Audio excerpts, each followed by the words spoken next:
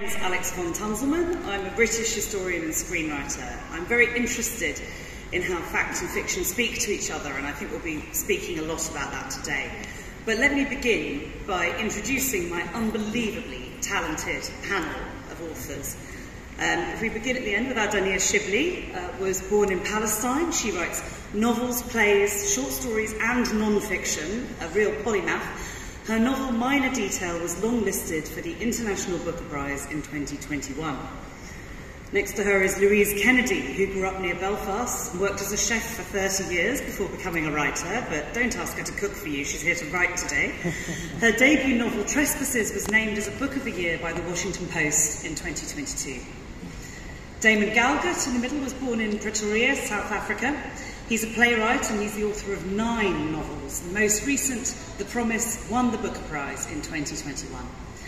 And next to me here is Kavita Puri, a British journalist and broadcaster, whose oral history, Partition Voices, collects the experiences of survivors of partition living in the UK. It has recently been adapted for the theatre in London.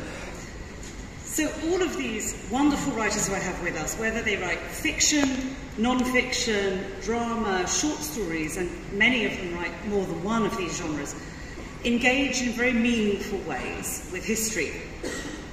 All of the histories they write about in Palestine, Ireland, South Africa, India, Pakistan, were touched to some extent by the British Empire, although of course that wasn't the only factor shaping them, and particularly in Palestine and South Africa, of course, there were other imperial factors as well. And today I really want us to talk about the interaction of literature and history, fact and fiction, memory and meaning. So let me start by talking to all of the panel about a kind of broad question of why do we keep returning to history? Why are we drawn to history to try and understand something in the present? Damon, can I start with you? Hello. South Africa is a country where history is absolutely inescapable, and there's this kind of expectation from outside, but also oddly from within, on all writers to kind of account for history. It's hard to know why that's so, because that burden of expectation seems bigger or heavier with South Africans than it is on other nations where history is just as meaningful. But it's true that even on the most simple level, if you're creating a character in a story in South Africa, you have to take into account their race, their class, and what their immediate ancestors might or might not have done. So the minute you start thinking in those terms, you're in history already. I mean, all of us are, but I guess there are, maybe national literatures where that weight is not so demanding. I'm sorry it's not a fuller answer, but for many years of my writing life, I've been wondering why every time I sit down to write, I feel I need to speak about South Africa and its issues, and every other South African writer that I know has the same self-imposed expectation. If I knew the answer, I might be able to free myself of it, but I don't. Louise, you are also based in a kind of, country with an extraordinarily troubled, we might use the phrase, recent history. Do you also feel like that about why you keep returning to history to speak about the present? I think that maybe it's because my book is set in 1975, and that's the part of my life that I spent in the north of Ireland. And I think because most of these things aren't really resolved, the Good Friday Agreement did deliver peace, and much fewer lives have been lost than would have been the case otherwise if that agreement hadn't been delivered. But yet there's still a political vacuum in the way that there was at the time that I described in the book. So I think also there are issues around language that still haven't quite been resolved as well. The Irish language and stuff like that. So I think that's maybe why it seems sort of present in a way, even though it's very much in the past too. And Kavita, you are, sitting in Britain, but a place where perhaps partition is thought about less than it's thought about here, but the people you're speaking to, of course, are very much still living those events. Is that how you feel as well, that the history is not separable from the present? I think that history is the present, but I think that what I'm really interested in are the gaps in history, the silences and the absence. Because in Britain, we don't really talk about the empire very much, and it's quite hard to believe it, but even the word partition is not a word that is very well known in Britain and what its association is. And so I was trying to excavate the past by collecting memories. I think I'm the only non-fiction writer on the panel. But their lives today, of the survivors, but also their children and their grandchildren, is completely informed by the past. But what I think is really interesting is it's even informed by the past if they don't know about the past, because somehow subliminally that history is passed down the generations, both the trauma of it, but also this feeling of what was lost.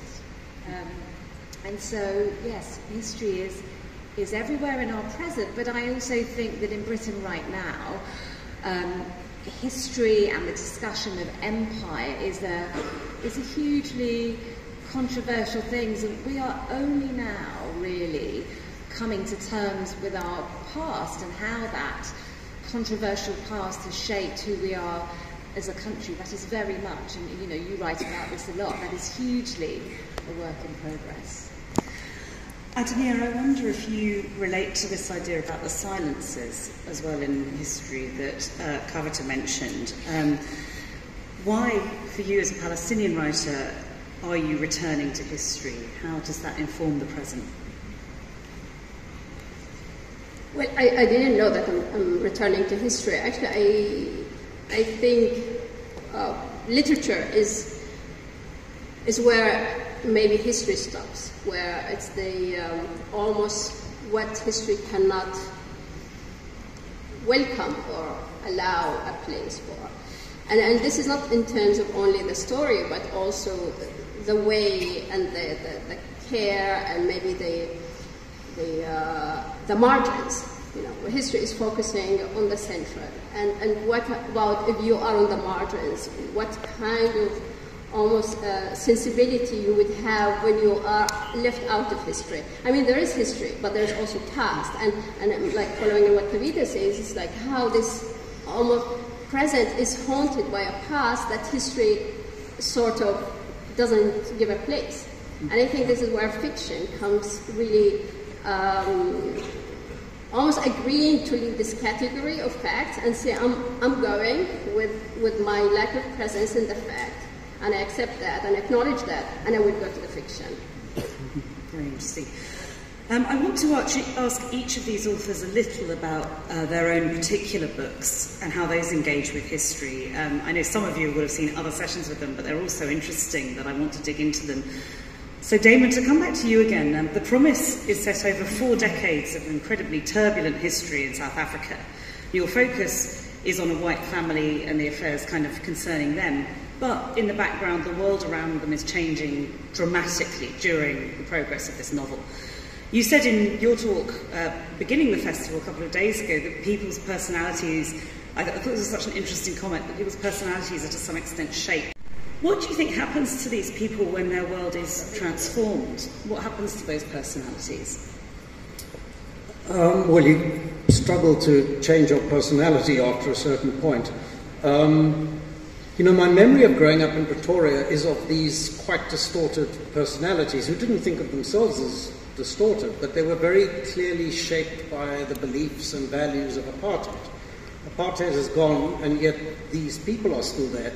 I guess the sense with a lot of them is that they were at the center, or if you like, at the top of the pyramid, and suddenly the carpet's pulled out from under them, their power is gone, and there's a sense of being lost or adrift.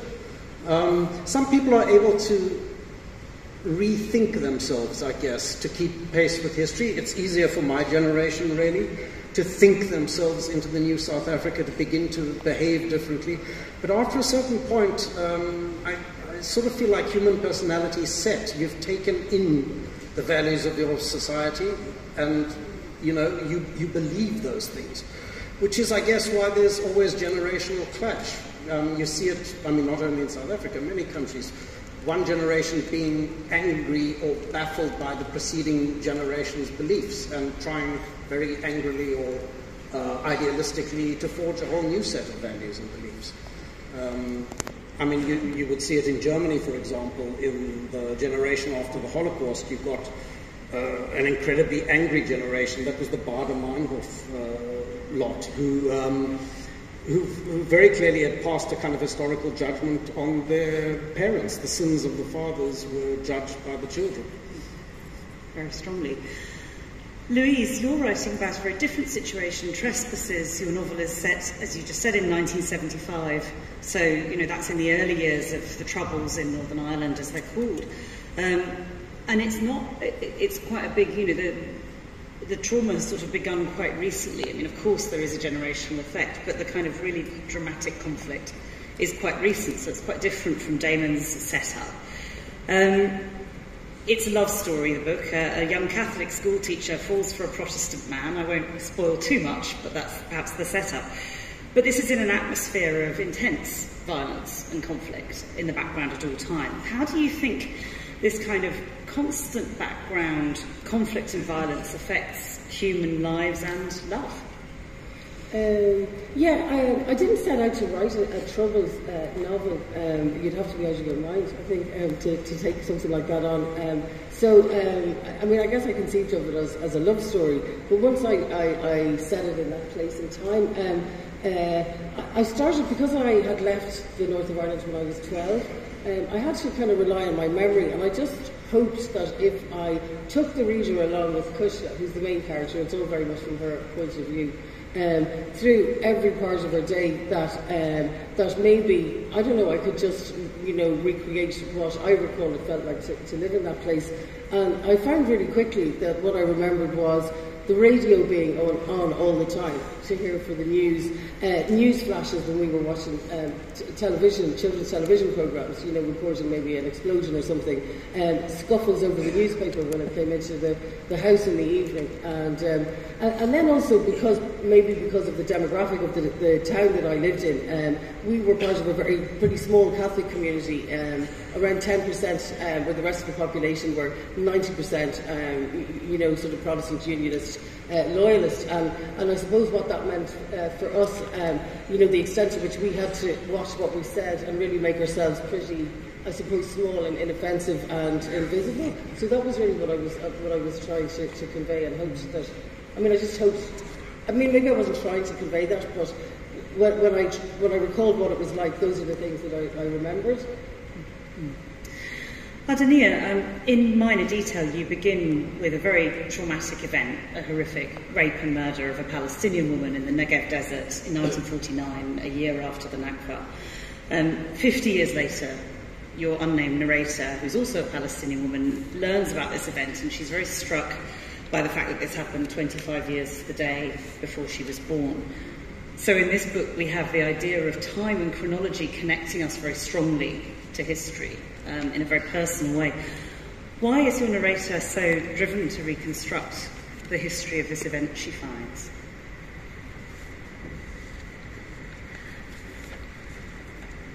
I mean, she doesn't want to. She really doesn't want to. But it's basically the, if we think about her, she even doesn't trust herself as a person who can carry the story.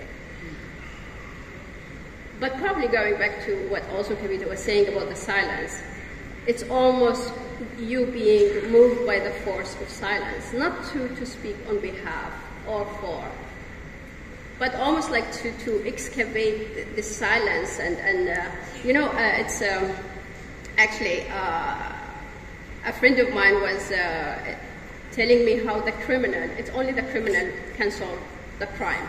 And this is what we have in crime scenes. You have the criminal, in any police investigation, you have the criminal trying to retrace the steps of how they committed the crime. And this is very interesting because it's never from the perspective of the victim. Almost we don't have this access. And but what if you don't want to take the position of the criminal? what if you say, I don't want to follow the steps of the criminal? So what options do you have? Is there like a possibility to almost find a language of that you refuse to follow the steps of those committed? Or what will you be faced with at the end of silence? I mean, we were speaking about silence before, and I wonder what can silence bring beyond the concept of being silenced as a possibility. And in fact, you know, I remembered something going back to your question about history. When we were kids, we used to go to picnics, but it's not like the middle-class bourgeois picnics. They were tough picnics. We were forced to go on these picnics because they had almost like a responsibility. We were picking up plants and taking care of trees. These trees, they were in villages that were people were expelled from. There are about 485 of these villages, and the area where I grew up, we had at least like 6 or 7 of these villages. So we were going back to these villages. You don't have the people, but as if we needed to take care of the plants, they left. Normally it's fig trees, olive trees, and grapes. But also at that moment, you know, you don't think about like you would like to bring their story as much as to almost live their life. You know, you are not speaking on their behalf, but you're carrying their life within you. And I remember as kids, when we finished this boring task of taking care of the trees, you know, we were children, we wanted to play, we didn't want any responsibility like this. And we used to play the lives of these people. So I remember like with my sisters, we were 4 girls, and we were like, okay, this is the living room, this is the bedroom, this is the garden. And I think it was also the first exercise of almost writing, you know, writing, but you're acting it. It's almost like the theater that is you discover as a kid as the first form of art. And yeah, so I don't think it's so much going back to tell a story of somebody, but it's almost to carry their life with your body, maybe. Experiencing it. Fascinating. Kavita, you are coming from a different angle. The other panelists here, their most recent books at least, are fiction, although some write non-fiction as well. Your work in Partition Voices approaches history through this quite complicated question that I'm sure we're going to talk about more of memory.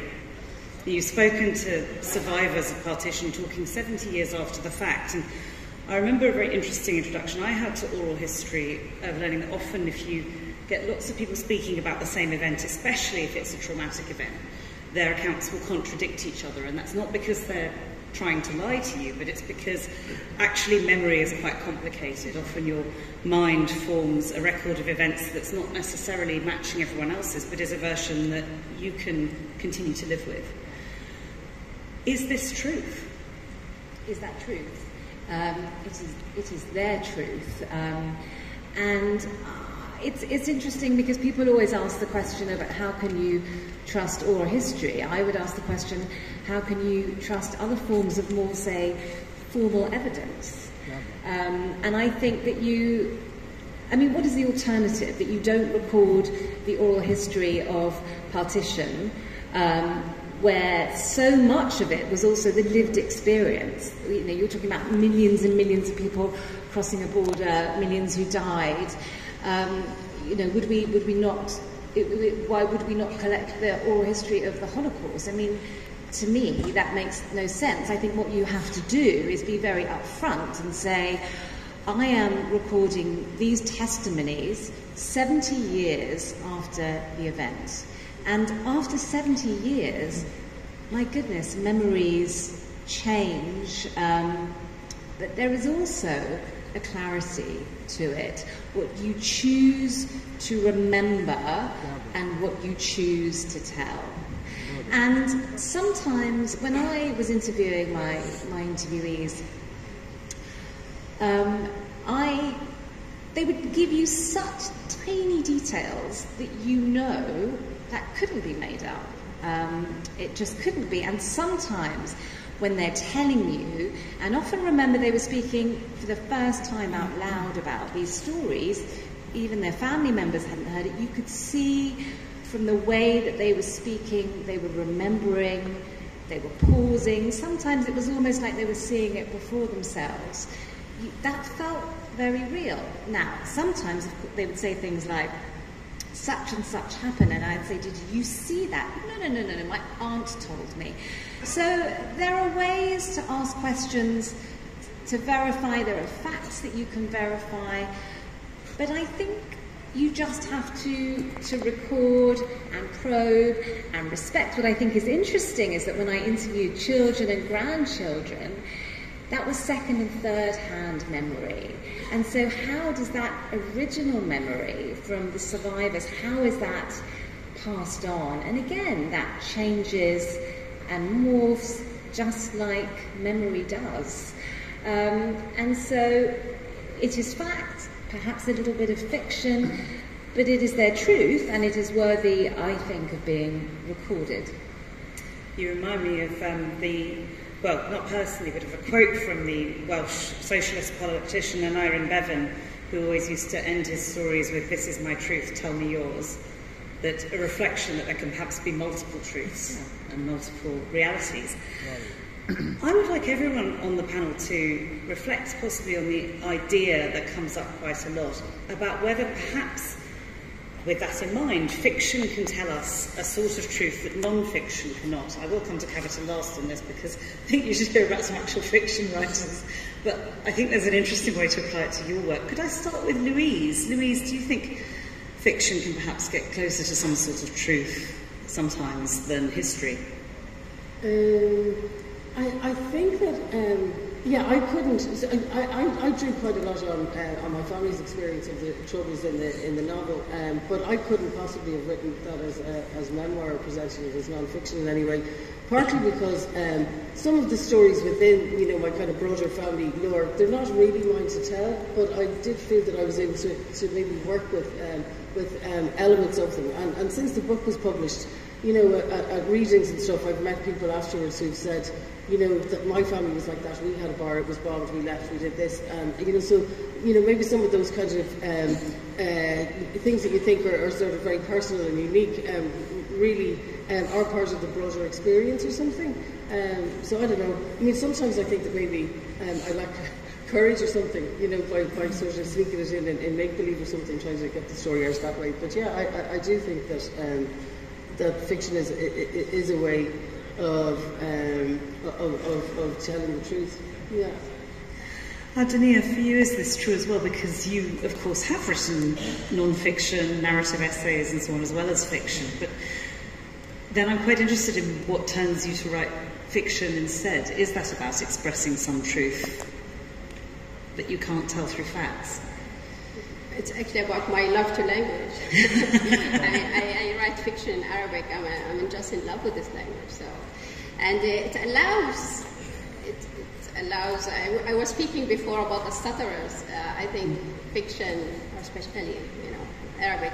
Arabic is actually it's an easy invitation to write, because you have the classical Arabic that you hear in the news and in the cartoon, and if you start speaking classical Arabic, you will sound really ridiculous. So, but we learn it the whole time. We're in love with it. You know, you're being and kind of charmed by it since childhood, and then you can only live with it in writing, and therefore I think actually, yeah, it's not more about truth, it's more about life. It is the life. It is the life and love. Pretty valid reason as well. And I don't like English, so I write non-fiction in English. That's very interesting. There's a divide. Damon, for you, is there kind of a truth that comes out in fiction? And of course, you do write plays as well as books. Oh, is that on? Hello? Yeah. I'm always a bit embarrassed when people call me a playwright, because the last play I wrote was about 30 years ago. But I guess once you've done something, it hangs around your neck. I sort of feel. I wrote a book earlier, an earlier novel called Arctic Summer, which is about E.M. Forster. a person and a milieu that really doesn't overlap with mine at all. And that involved a large amount of historical research. The promise is drawing on my own memories of being, the last 30, 40 years are years I've lived through. No research required, and yet those years are now really, it's almost sort of historical fiction at this point. So, I don't know, I think there's a distinction between recording history and evoking history, if I can put it that way. So I guess with the Foster book, I was trying to record it, and I was quite struck by the responses around memory here. I don't know how many people have ever sat with their siblings and talked about their childhood and how, I had the experience, and it was astonishing to me how different our accounts of our childhood were. We lived through the same events, but our memories and impressions were almost a different story. For some people, an event that was happy can be a little traumatic. Children are very idiosyncratic in their reactions, but you see the same thing in a courtroom. Nobody remembers the same event the same way. So somebody said, I can't remember who, about history, it's events, dear boy, events. And I guess that's what it is. There are events, and those are facts, but how those events are perceived, how they lived through, there's a tissue of sensibility that is unique to the people who went through that. So I guess with the promise, what I was trying to do was evoke history, a flavor of it, how it felt to me, essentially, to be living at that time. And that's maybe a truth, that's mine alone. Other people might have felt or perceived those events very differently, but we don't dispute the fact that those events occurred. Although people do, it has to be said. There are a lot of, and it's generally, again, the point that was raised by Adania about the oppressor wants to control the narrative, right? So if there's been an atrocity or abuse, there is always denial that that thing took place. But there is another narrative that can push back against that, and we saw that in South Africa. For a long time, people's stories were absolutely suppressed. Those people did not exist, their history did not matter. And in the aftermath of the democratic election, there was a sudden surge of memoir and autobiography, of people needing to tell their stories, however subjective those stories might have been. Kavita, I'm not going to expect you to defend the entire genre of non-fiction, to sit here and say can fiction do something non-fiction cannot. But I think something that is very interesting is what we've sort of, this idea we've been approaching of actually the fact that your interviewees are storytelling. They are building a narrative, and that's not to cast doubt on it, but they are telling you their version of the truth. They are. Well, I actually wanted to pick up on what a couple of people were saying, which is I think, particularly for partition memories, because all of us have come to them so late. Here, Bangladesh, India, Britain. Urvashi Bhattalia began collecting memories in the 90s, and what's really interesting is when I spoke to historians and said, well, what were you doing, guys, in the 50th, 60th anniversary? Why were you not collecting survivor testimonies? And they said, because people wouldn't speak. They weren't ready. And what I would say is, in the absence of actual testimonies, those stories that you're talking about, those truths, we had to rely on fiction. We had to rely on films. And actually, that those works became the truth. Manto, for example, was telling us stories that we weren't hearing from the people who lived through it, because it was too unbearable, it was too traumatic, that it existed, but it couldn't exist in their own words, it was too much. And so we needed the fiction and we needed the film, because for many decades that's all we had to recount that time. Does that make sense? Yeah, absolutely. I think it's very striking that all of you are writing about really traumatic histories, and we've obviously been coming round to that particular question. None of you is writing frivolous book about, big party at the court of the Sun King, although I said this earlier and Damon said that's his next one, so, we'll wait that one. But there is something, under all of this that is obviously deeply meaningful and traumatic. A term we hear, I think it's been mentioned already today on the panel, is about generational trauma, where the effects of trauma might be passed down in families. Now, I think we all understand how that could happen behaviourally, but there is some research that suggests that there actually might be a sort of epigenetic effect to trauma, that DNA doesn't change, but that there might be phenotypic changes to the sequence, to how it's carried down. There's a sort of chemical marker on the descendants' bodies. I'd like to ask all of you really about whether exploring history, whether through fact or fiction, in any way you're approaching it, might be a way of beginning to process this trauma, which is why maybe that's a reason we're drawn to it. Adania, could you reflect on that for us? I'm careful with the term trauma, and I don't know why. I mean, I've never felt a relation to this term. It's like almost worse than history, so I feel like I'm constantly stumbling against these terms, and I don't know how to deal with them. Maybe my problem with the trauma, it's the definition of that. Is it like there is something contained and you can hold and deal with? And sometimes it's, or maybe, yeah, it's something, it's very harsh. Actually, you don't want to hold. It's almost like this burning stone, like you just want to throw away. And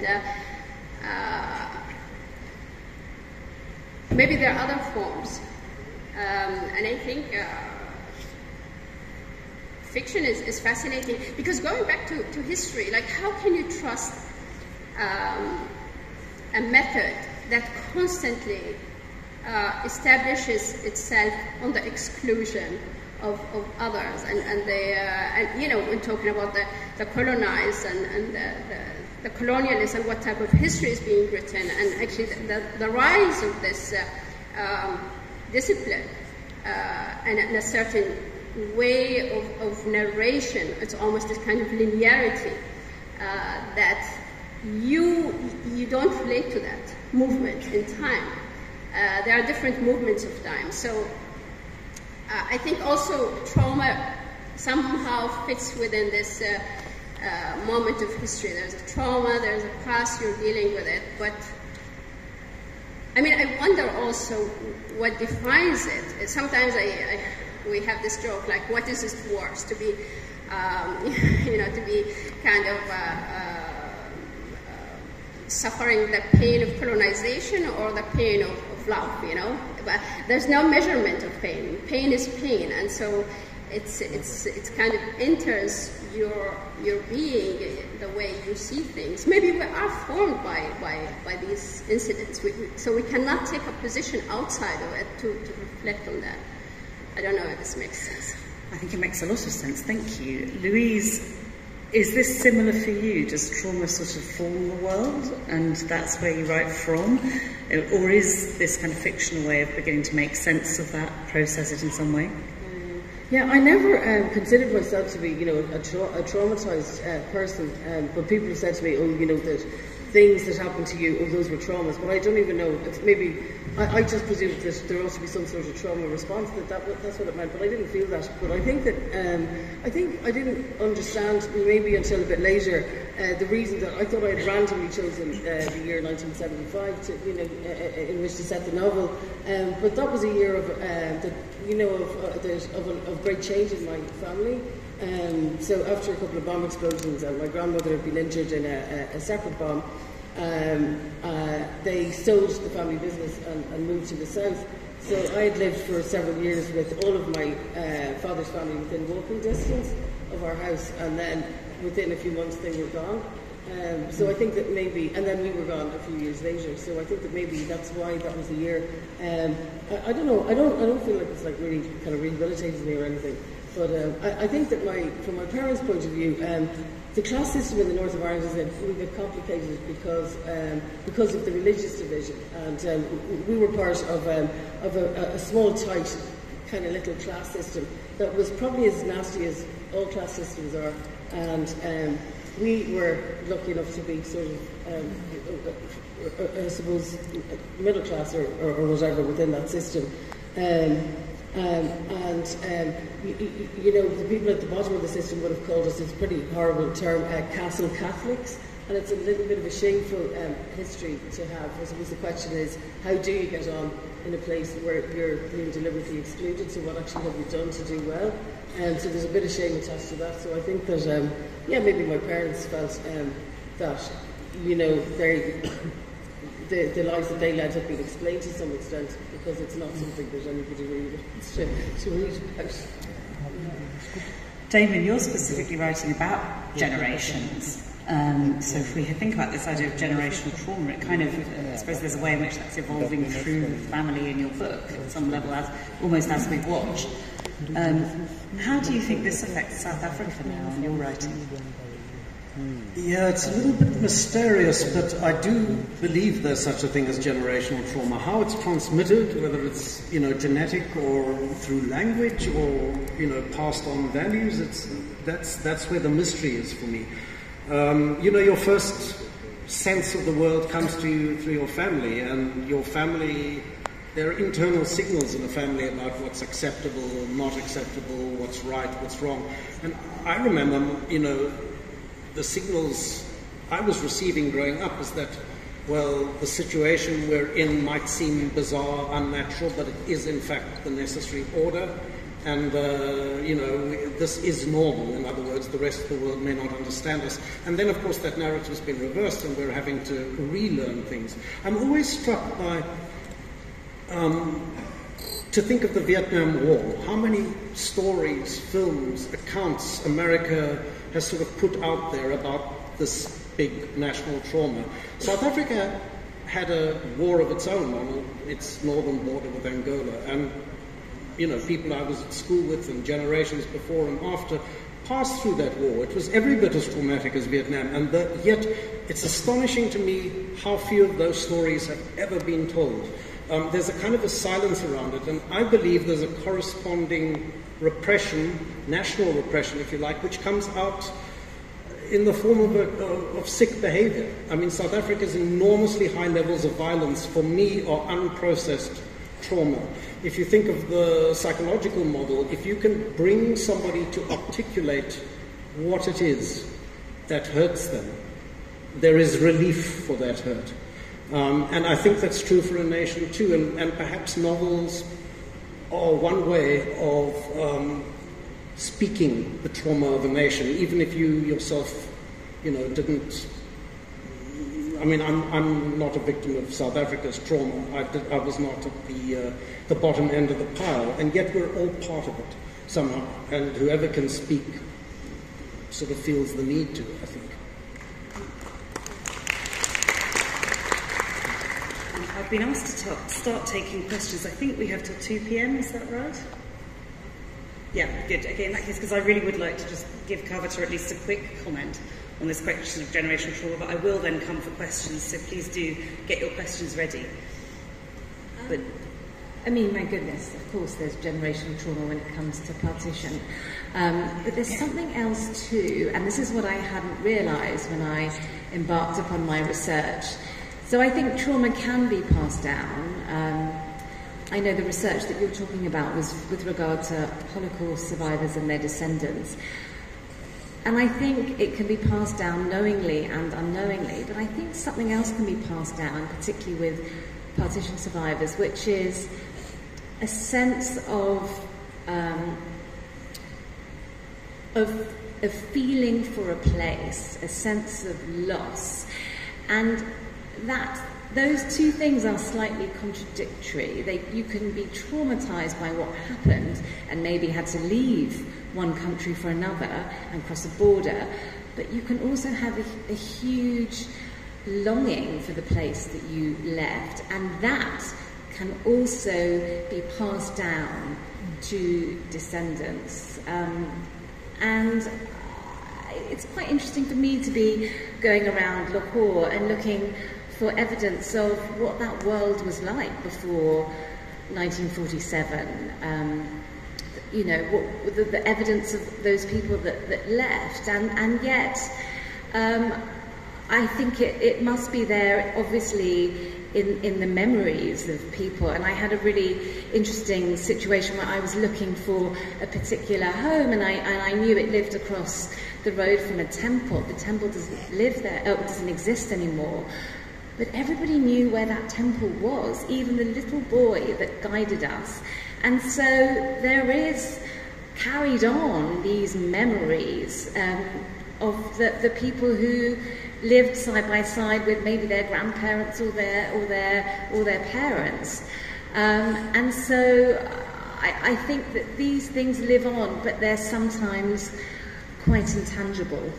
Thank you. I would just stick your hand up if you have a question, and I think we'll get a microphone to you. Yes, a gentleman just up here, please.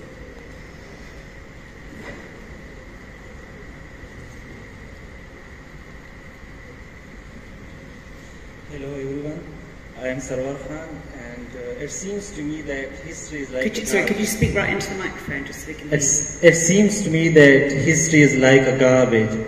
It is always there, and it never disappears, and it is constantly recycled. But my question is, some histories are suppressed or swallowed by other histories. So how far do you think fiction can popularize suppressed histories while at the same time entertain people from diverse backgrounds? Because fiction involves histories, narratives, and the authenticities of those narratives are more scrutinized than those of histories, because they are considered as fiction, not based on factual history. Adania, would you like to take that, because it seems to touch on points you made about suppressed narratives? No, I think I somehow responded to that. I mean, yeah. So. Any other thoughts from the panel?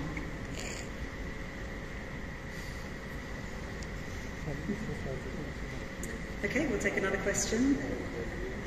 There's a lady at the front just here. Yeah, hello. I'm a documentary filmmaker, and I've made many films on partition. And I'm fascinated by this panel and the variety that they have brought up, particularly the relationship between fiction and non-fiction. So I'm bothered about a fashionable term which we use in the classroom and read about, and it's, inverted commas, an artistic license. So to what degree, is my question to the whole panel, is artistic license allowed?